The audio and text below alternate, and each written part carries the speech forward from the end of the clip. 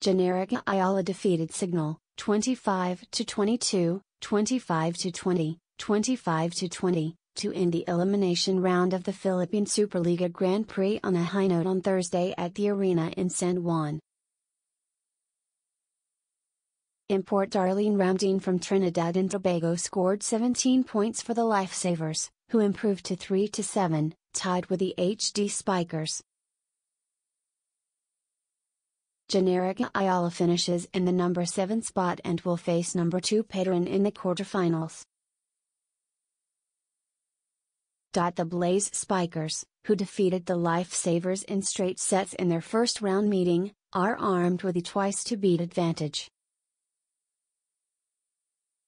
Ready Kami Paris a quarterfinal so magandang baon to Paris this Saturday, tumaas ang kumpyansa ng team kahit kaunti KC team to beat talaga ang Petron, said GENERIKA-Ayala coach Sherwin Meneses.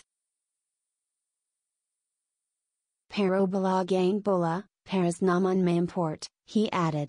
Twice to beat mabigat yun pero one game at a time lang po yun.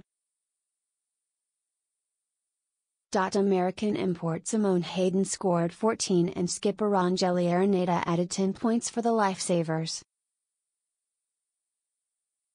Cignal import Sonia Milanova cleft with a right ankle injury late in the first set.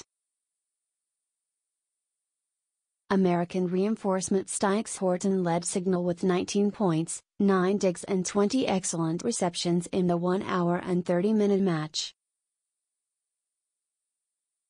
6th seed Cignal will be up against 3rd seed Coco Life, which holds a twice-to-beat advantage.